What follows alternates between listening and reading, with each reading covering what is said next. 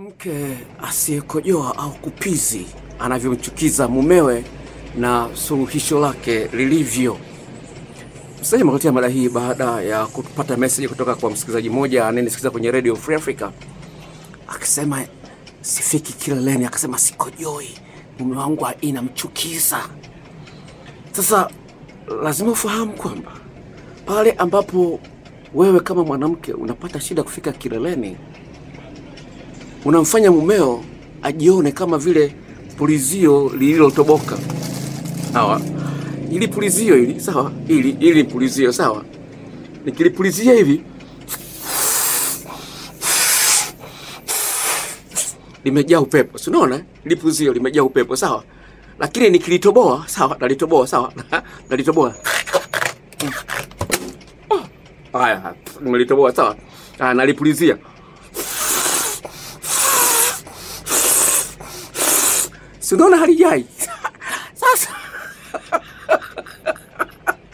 Sasa mwanamke ambaye afiki kileleni, yani kwa mwanaume anaonekana kama pulizio lililotoboka. Mwanaume mmoja akasemaje? No matter what we do, she can't reach a climax. I feel useless and incompetent. Asa hivi hata nifanye ni vipi mwanamke afiki kileleni Hapizz? Najiona kama vile sina faida kwake. Yani sina faida kabisa, yani nasifai kabisa, yani kama mwanaume. Yani wakati wanaume sipasi na mimi kwenda kwa sababu nimeshindwa kumpizisha mke wangu. Sasa hata nifanye vipi? Sawa, wewe pulizio wewe, ngoja kaa pembeni kidogo. Manake jamani, mapulizio sasa sikiliza. Anajiona useless, yani kama vile pulizio ambalo limepasuka. Halina kazi tena, ni kutupa kama kondomu. Sawa. Sasa hii ni kero ambayo hutaambiwa na mwanaume. Amekisha kuja ofisini kwangu katika kuna watu wawili wameshakuja wanalalamika hivyo. Huyu mmoja wa mwisho anasema nishachepuka na wanawake wawili, wote wanafika kileleni, lakini wa kwangu hafiki. Sasa anashinda kujua alijichua sana au amelogwa au ndivyo alivyo. Sasa inaleta shida. Sasa nikafanya tafiti baada ya kupata message kutoka kwa wewe dada kwamba inamchukiza mume wake kwamba yeye hakojoi. Anifanyia message, sawa? La kwanza kabla sijaingia hapo niangalia mwongozo wangu hapo anaponiambia. Kuna mwingine atakuwa Hapizz kwa sababu hataki kupizishwa kwa kuchezewa kisimi. Sawa? Sikiliza mwanamke mmoja aliyozungumza katika familia. Kuna wanaume ambao wamekalili, wameangalia kwenye picha za ngono, wamekalili kwamba ukichezea mwanamke kisimi atafika kileleni tu lazima. Alafu ule ufundi wa kuchezea kisimi hawajui. Wanamuumiza mwanamke. Sikiza mwanamke mmoja aliyozungumza hivi. There is a specific type of orgasm I really don't enjoy. If it is focused too much on my clit, it starts to hurt. Sasa hivi kuna njia mbalimbali za kumpizisha mwanamke. Sawa? Sasa hivi unataka kufanya mwanamke akojoe, sawa? Lakini kuna vitu ambavyo sivipendi.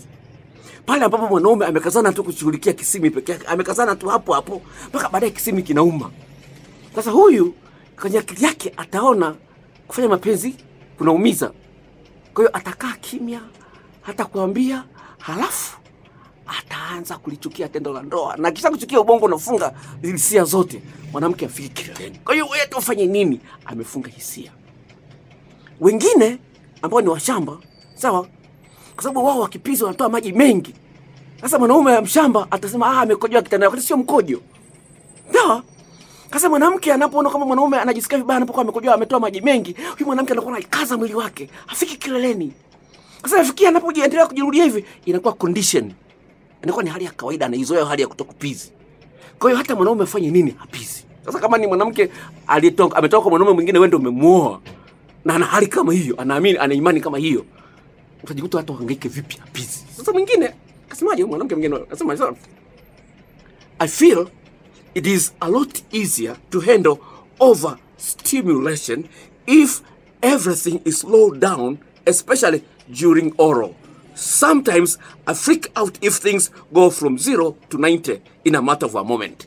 Maybe njia nzuri ni kwenda pole pole, taratibu, usio na haraka. Mlambe, pulizie, meheme. Mnamwemea kwenye kuma, ile joto la kwenye mwili Ina siri ndio msisimko sawa. Asema mara nyingine najisikia vibaya pale mwanaume ametoka kwenye speed 0 mara ameshafikia 90. Unaenda haraka haraka, unaenda wapi? Sikiza mwanamke mwingine anavyozungumza hapa sawa. Kusaidia kuelewa. Wengine wanaume wengine waliokalili wanafikiria kwamba kumnyonya mwanamke kuma atafika kileleni kwa urahisi. Wanafikiria hivyo wamekalili. Au wengine wanaingizia vidole.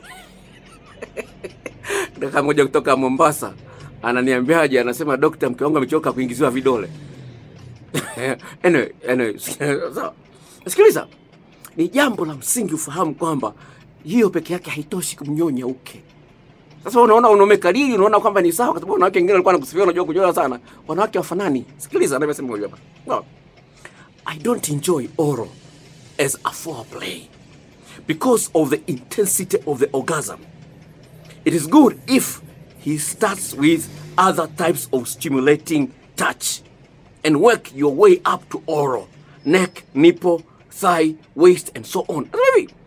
Asema sitaki kufikishwa kileleni kwa kupitia mwanaume kuninyonya. Asema sitaki, kwa sababu nina pizi kwa mkubwa sana kiacho mwili unatetemeka. No, mwingine mpaka anashindwa kutembea. No. Kwa hiyo anasema hivi, napenda mwanaume aanze kunichezea kwenye shingo, kwenye mapaja, kwenye masikio, kwenye kiuno na kadhalika. Asema akianzia huko hata akijafika kwenye chezea uchi wangu nitafika kileleni kwa sababu ameniandaa nifike kileleni kwa mshindo. Sio ghafla. Unaona? Lazima umuandae. Sawa. Hata pasi unapokuwa unataka kupasa unaweka kwenye umeme, inaweza kupata joto pale pole mpaka inafikia joto kali, inaweza kaunguza nguo. Kwa hiyo unaweza ndio kweli mwanamke anaweza kufika kileleni kwa kunyonya uchi wake, lakini lazima uandae kwa ile eneo kile kisimi unachokinyonya kina miisho ya mishipa ya fahamu isiyopungua 8,000. Inaweza katokea kama vile volcano. Anaumia. Wewe hujui sasa. Kwa lazima aanzia maeneo mbalimbali ili kile kisimi kianze kujiandaa na ile hali ya kufika kileleni kuanza kuandaliwa vizuri ili mishipa ile kama imepewa mazoezi na ongezeka misuli inakuwa na nguvu. Yana anapopiz hataumia, hatajisikia vibaya. Sawa. Wanawake wengine sasa wakifikisha kileleni kwa mshindo mkubwa ghafla bila maandalizi ya muda mrefu, akishafika kileleni kichwa kinamuuma. Unaona, akifika kileleni kichwa kinamuuma. Ni kile amefika kileleni lakini mwishowe anajua kile kifanya mapenzi nikifika kileleni lazima kichwa kitaniuma, atalichukia tendo la ndoa. Kwa hiyo lazima muandae polepole, unamtoa mbali. Sasa akianza kulichukia atakuwa afiki kileleni.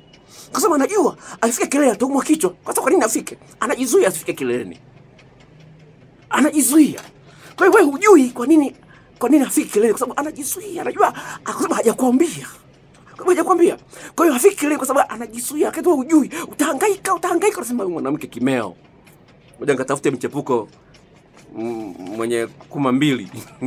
Kwa sababu wengine inafikia hata ndio mbaya zaidi. Mwanaume mwingine akiona kwamba mke wake afiki kileleni kwa kumwingilia, anataka kumwingilia kinyume na maumbile. Sasa wewe mwanamke ambaye ufikishi kileleni, sawa? Kama mume wako amegundua mara nyingi ufiki kileleni, sawa? Kama mume wako amegundua kwamba mara nyingi ufiki kileleni, itafikia hatua atalazimisha afanye kinyume na maumbile na wewe. Sababu si ameona kwenye picha zile za ngono za poni, ameona kwamba wanawake wanaofeel wanafika kileleni haraka. Sasa yeye atafikiria kwamba ni hicho na atakufanyia wewe kama dada mmoja. Ili kumzoesha mume wake kumfila, sawa? Akifika hedhi anamwambia niingilie kunduni. Siku hizo hedhi kwa mwezi anamwambia niingilie huko kunduni. Sasa huko mbele kumechafuka. Mwanaume akamwambiaje? Mimi siwezi kuingia chooni. Akamwambia kuna vigae.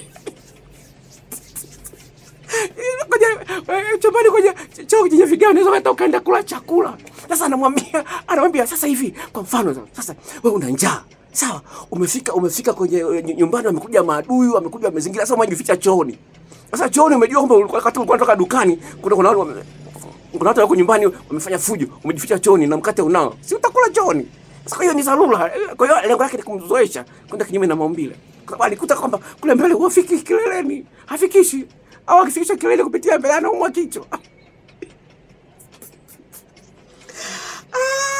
Kwa hiyo wanaume wanachukia hilo kwa sababu gani? Nasema hivi, wanaume anasemaje? I feel incapable as a lover. If my wife doesn't orgasm, I feel defective sexually because Women are so used to an orgasm of our own. Sisi wanaume ni wepesi kufika kileleni. Sasa ninapoona mke wangu afika kileleni najisikia vibaya. Najiona kama vile mimi nimekuwa kimeo. Unaona, mwanaume anajua kama amekuwa kimeo. Kwa sababu yeye mwenyewe anazoea kila anafanya mapenzi lazima afike kileleni. Kafanya mapenzi sasa mwanamke kwa nini afiki? Inamkasirisha, inakuwa chuki. Sasa ndio hapo. Kwa ndio muhimu fahamu mbinu mbalimbali za kufikishwa kileleni. Lazima uzifahamu. Nataka kujiagizia video zangu nazo video na video mbalimbali na video zaidi ya 10 ambazo nakutumia kwa gharama ya shilingi 10,000. Sawa? Kwa hiyo tuwasiliane kwa namba ifuatayo uweze kupata mambo mapya usio unamchukiza mume wako kutofika kileleni. Namba ya simu ni hii. Na lingine hapo kuzungumza hapo. Sawa? Pale unapokuwa na mambo mengi ya kumfanyia mwanaume, sawa? Pale unapokuwa na mambo mengi ya kumfanyia mwanaume wakati wa tendo la ndoa, ufahamu kwamba mwanaume ana maeneo 12 na jinsi ya kuyachezea. Unapokuwa unamchezea, unatikisa mwili wako, unautengeneza mwili wako katika hali ambayo of course utapizz kwa urahisi. Kama vile kuna dawa nyingine unajua, unaambiwa kabla kuitumia lazima uitikise. Kwa hiyo pale unapohangaika kumwandaa mwanaume, yale maeneo 12 unahangaika, unachezea korodani, uchezee masikio, uchezee kiuno, uchezee mapaja, sawa? Unyonye uume. Sawa, unapokuwa unahangaika alafu unamuona mwanaume anapokea. Unapoona anapokea, mwili wako vile unakuwa umesogezwa kileleni. Kwa hiyo utafika kilele kwa urahisi. Hii ni kliniki ya afya mapenzi. Namba yangu ya simu ni ifuatayo: 0754 03 99 94. Narudia, 0754 03 99 94. 0754 03 99994 na kuandikia hapo chini, sawa? Na wale ambao wanaangalia video hii kwa mara ya kwanza, sawa, kuna kibox chekundu pale kimeandikwa subscribe kwa maandishi meupe. Bofya pale uweze kuwa mwanachama wa channel hii, na Mungu akubariki, uishi maisha mema matamu sana, na wewe unapizz mara kwa mara mwanamke mmoja. Haya.